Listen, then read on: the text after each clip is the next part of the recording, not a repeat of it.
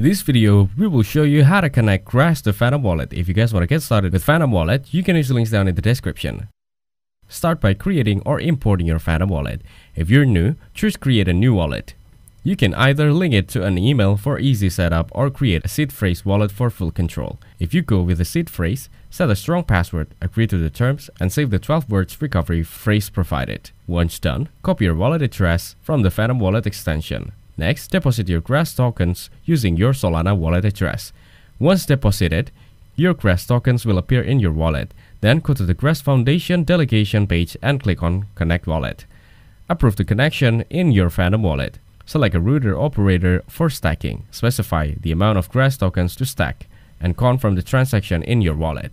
So that's how to connect Grass to Phantom Wallet. Make sure to use links down in the description to get started with Phantom Wallet. If this video was helpful, please consider leaving a like and subscribing to my channel. With that being said, I'll see you in the next video.